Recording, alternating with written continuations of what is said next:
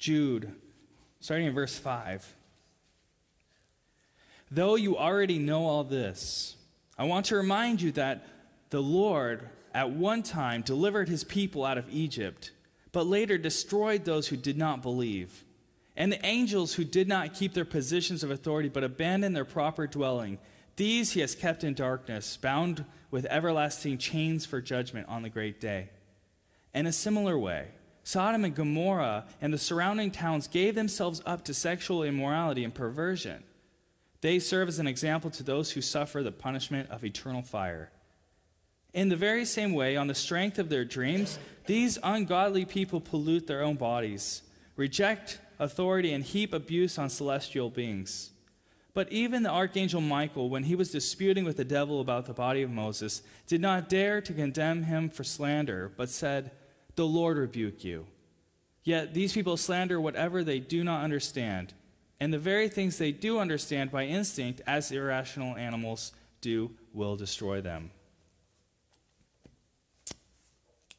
2 weeks ago, we started the book of Jude, and if you remember back, we were talking about these leaders who had slithered in or crept into the church, and they were abusing the gospel of grace. They were teaching that grace is a license to sin, a license for immorality, that you could, once you had Jesus, that you could go on and live however you wanted because you were forgiven by grace. And so this morning, we're going to hear Jude's rebuke for these leaders. He's going to come back and he's going to give them a history lesson. And so the goal for Jude in this book is that the people would disregard these leaders, even kick them out of their fellowship in the church. And so we're going to hear three examples, how were these leaders going wrong specifically. And they were in this way, and I'll kind of tip my hand, these leaders were leading the people into immorality. They were teaching them that each of us makes up our own morality, that they can disregard God's antiquated law. The way that we have to live is no longer according to God's ways, but according to our own ways. And actually, I think that you'll see this morning that Jude's message for this church in Palestine is a very timely one. It's one that will hit right at home because we live in an age, in a cultural epoch that speaks to this. And it says, follow your heart. You don't have to live according to any antiquated Jewish laws, or you don't have to listen to God's word. Just follow your heart. Or maybe in a more popular cultural refrain, and some of you for sure have heard this, some of you younger people, maybe everyone's heard it, I don't know. But the popular thing to say these days is, you do you, I'm going to do me. You do you, I'm going to do me. In other words, it's like saying, you can't tell me what to do. You live by your own way. I'm going to live by mine. Nobody can tell me what to do. And this is all in a cultural attempt to live what they're saying is the new authentic humanity. The authentic humanity these days is simply doing whatever you desire, or whatever your body tells you to do, or whatever your heart tells you to do. I think we're going to learn this morning from this history lesson, but also that the very last thing that you should trust when it comes to morality is your own heart. There might be no other body part that is more deceitful and wicked than your heart. Do not trust your heart when it comes to morality. So it's sort of obvious that we too, just as Jude's time, we have people who will try and teach you or try and tell you that the Bible's ways, the Bible's version of morality is antiquated. It's something that we should look back as curious observers, but set it on a shelf. We no longer need to live under that. We could live this liberated existence. You know, it's kind of like they view it as how I view kind of the first generation cell phone. I mean, who could forget Michael Douglas sitting in the back of that limousine making Wall Street stock exchanges with that brick of a cell phone? You know, it gives you a chuckle that was cutting-edge technology at one time. Well, that's the way people view the law now. They think that, oh, wow, look at what they did back then. My gosh, isn't that silly? Now we just know better. Now we're just so much more enlightened. We understand so much more. Well, Jude has something to say about that this morning, and his message is that learn from the past mistakes. learn and find out that God's ways are not antiquated, but this is still the best way for humans to live. This is still the most enlightened human existence because God gave us his pure moral teaching during that time. And only after that has it ever been corrupt. Well, let's learn from the 3 lessons. And so I hope you have your Bible still open. We're going to go through the scripture text this morning. Lesson number 1 comes to us in verse 5. And so, again, the first part of this book is about those who have perverted the gospel of grace by teaching it's a license for immorality. And so now he goes to verse 5, and he says, Jude writes, "Though you already knew all this, I want to remind you that the Lord at one time delivered his people out of Egypt, but later destroyed those who did not believe." So the first lesson that we should learn is from the Israelites who were delivered from Egypt, right? They were saved from Pharaoh and his army. They were saved through the Red Sea and brought into the wilderness. And you can read in the book of Numbers all the different ways they fell off the tracks. But one thing that ends up happening is they get to the cusp of the promised land, and they send out the spies to the land, and only one spy comes back with a positive report. And so they decide to disbelieve, and so they end up wandering in the wilderness. And the text says that they were destroyed because they did not believe. What did they not believe? Literally, in the wilderness time, they did not follow God's way, or God had given him his code and proven to him that he is reliable. And they didn't believe, so therefore they were left in the wilderness to die, except for one who brought them into the promised land. That's Joshua. So what's the lesson here? What's the lesson? What's the history lesson? Really, what's the main nugget that Jude wants them to take away? It's that you should not experience God's deliverance and then disbelieve and assert your own way. That's what the Israelites did in the wilderness. They experienced God's salvation, and then they insisted upon their own way. Therefore, they were destroyed in the wilderness. Don't do that. Lesson number 1. Don't be like them. Lesson number 2 comes to us in verse 6. You hear it. "And the angels who did not keep their positions of authority, but abandoned their proper dwelling, these he has kept in darkness, bound with everlasting chains for judgment on the great day." The second lesson actually comes to us from Genesis chapter 6. This isn't specifically the fall of Lucifer and his angels, okay? You think about, when did Lucifer fall so that the devil was in the garden to tempt Adam and Eve? Actually, this is Genesis chapter 6, and if you know Genesis 6, this is a story when the Nephilim, and I'll actually just read Genesis 6:4 for you. "The Nephilim who were on earth in those days, and also afterward, when the sons of God went to the daughters of humans and had children by them, and they were the hearers of old men of renown." So the reason why I actually don't believe that this is the fall of the angels and Lucifer is for 2 reasons. The first is that the fall of the angels in this text says that they will be kept in chains for judgment on the great day. Okay? The first angels that fell with Lucifer actually weren't kept in chains. That's why 1 Peter can say that your adversary, the devil, is walking around like a roaring lion seeking to someone to devour. That's because he's not in chains, okay? So these angels are different from that other set of angels that fell in the beginning. And the other way actually is from, it's actually a quote when it says, bound in everlasting chains for judgment. That's actually a quote from the book of Enoch, which is super interesting. Right? It's an apocryphal book. If you turn to the book of Enoch in your Bible, you're not going to find it, right? It's one of those books that's apocryphal. And so Jude is quoting Enoch, who also then was referring to the Genesis 6 scenario. And so you know that, these angels are the ones who had relations with women and then gave birth to these superhumans, whatever they were. And so what's the lesson here, though? What's the lesson that Jude wants us to know? Of course, we don't have all maybe that history right in the back of our mind as a Jew would. The lesson here is about keeping God's ways or keeping God's boundaries.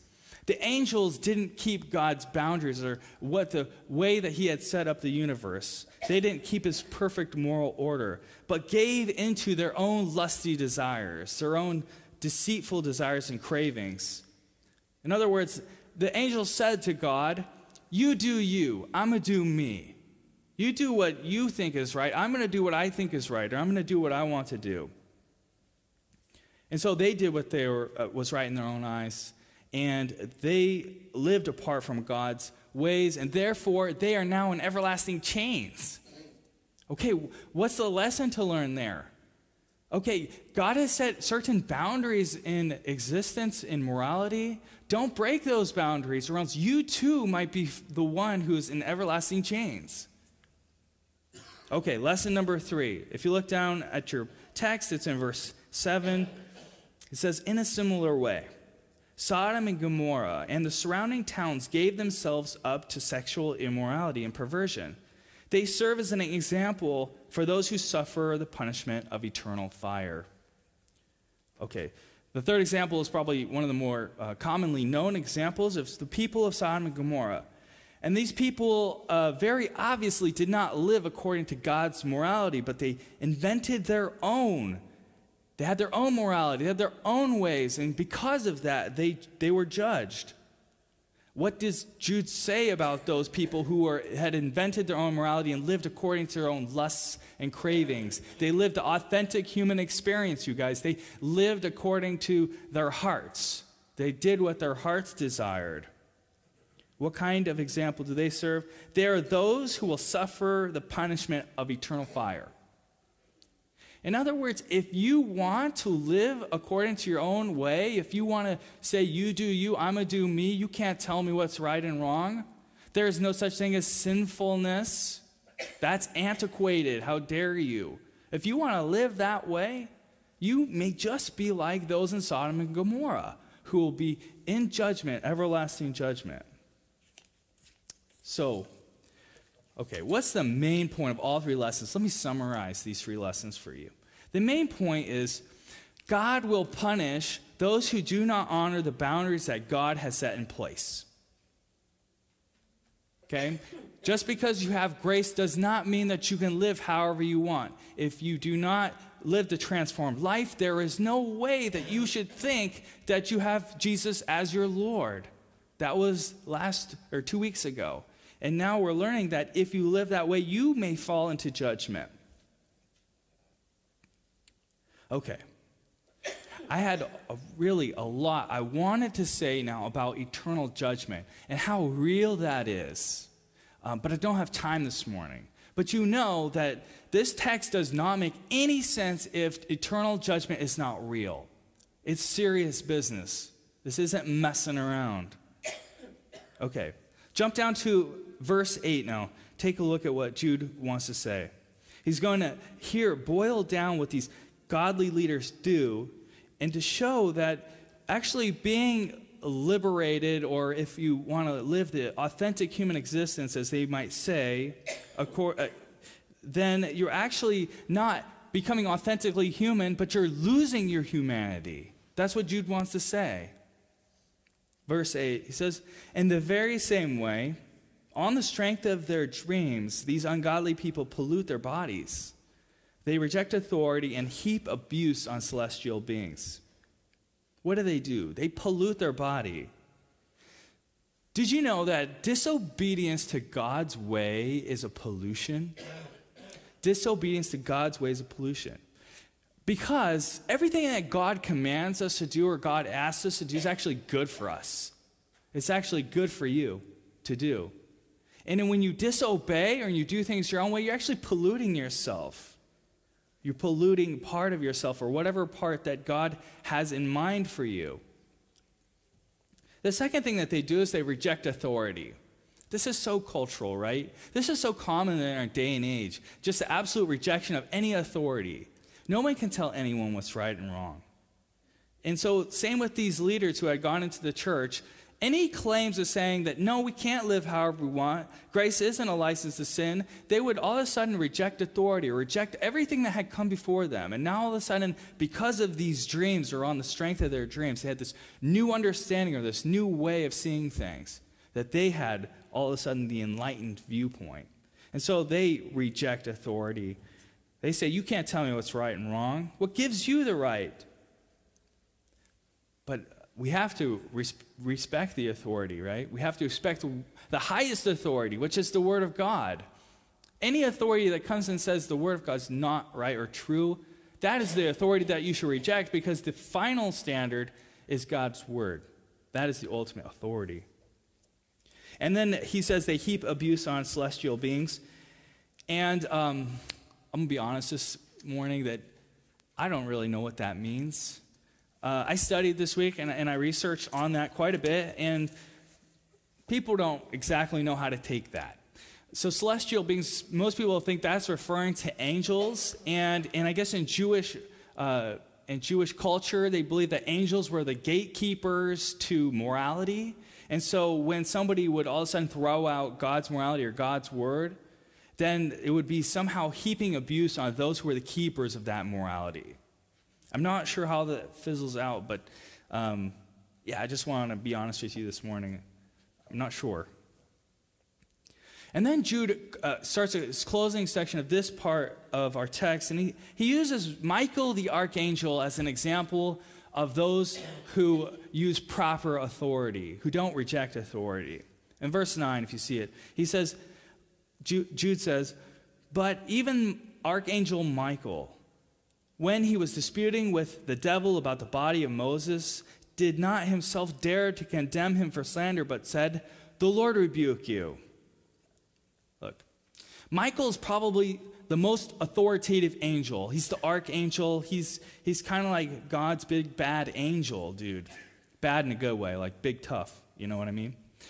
And so even Michael the archangel, with all of his archangel authority, does not rest in his own authority like these own leaders were doing. They were leaning into their own authority. And what oftentimes people do on the daily, right? They lean into their own authority. Not even Michael the archangel, who seems very authoritative, does this. But he looks to an authority that's greater than himself. The Lord rebuke you. He leans into God's authority. And you'll remember the story of Jesus and the Pharisees, right? In John 18, Jesus says to the Pharisees, I am the light of the world.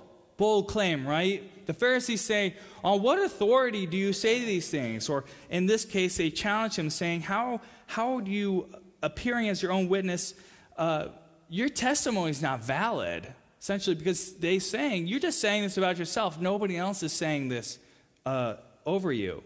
And in verse 18, Jesus says, I am one who testifies of myself. My other witness is the Father who sent me.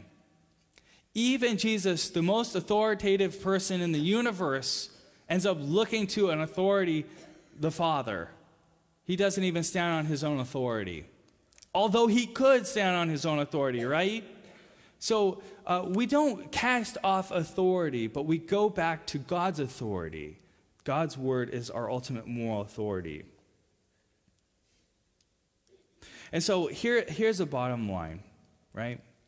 People will say, and have said, and in the first century were saying, you do you, I'm going to do me. Or we'll say, follow your heart. And they do these things because it feels right to them, right? Nobody's doing these things for any other reason, just because they just want to live their own existence. They don't want to be bugged. Don't bother me with your morality. But the most deceptive part of the human is the human heart. Just as Jeremiah wrote, he said, the heart is deceitful above all things and desperately wicked. Who can know it? Your heart will lie to you. It will tell you all sorts of things that it wants you to hear. And in the end, it will not turn you into a better human or live a better life. It'll actually strip you of your humanity, and you'll become an animal, doing only what your body craves and acting upon animalistic impulses. That's what it means. That's what it means to live out your own morality. Jude writes actually this very thing in verse 10. He says, "These people slander what they do not understand, and the very things they do understand by instinct, as irrational animals do, will destroy them." So essentially, they do only what seems rational to them, but they're relying not upon some greater authority, but they rely upon their own authority. Whatever makes sense to me, that's what I'm doing. That's what they do. And it's a fact. Hey, when you act on your impulses, when you just do whatever your body craves or that way, you are acting like an animal. A dog eats its own vomit because it seems good to itself. It doesn't have any regard of whether or not it should do that or if that's good for it. And if it knew better, it wouldn't do that. So when people act on their own authority, they are acting like animals. And God has a better way for us. God actually desires us to live a truly human existence. And only Him who created and shaped us knows what that means. What are the keys to a beautiful life? What are the keys to a most full and vital and vibrant life? All those things He's outlined for us in His Word. If you want to live a truly human life, you get into the Bible and you learn what God has to say about what it means to be human. And He did this because He loves us, and because He wants us to flourish. He wants the best life for us. And the best life for us is to follow Him, follow His ways. God's Word oftentimes gets a bad rap, I think, in our day and age especially. People often think of God as a grumpy old man that hates people having fun. He just wants to see all fun having just done away with. But that's not at all true. Actually, the opposite is true. God wants us to thrive. And to thrive, we need to know what thriving looks like or how we do thrive. And to do that, we have to know His Word.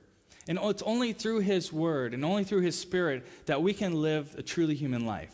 We can live the transformed existence that He has for us to live. Amen? Let's pray. Father, thank you so much for your Word and how it cuts through all the junk to get us to such truth. That your Word is truth. Help us to lean into it and help us to understand what it means to live according to your ways so that we might live a truly human experience. Thank you for your salvation, which you've given to us in Jesus, and we pray that in Him we can be transformed even now. It's in your name that we pray. Amen.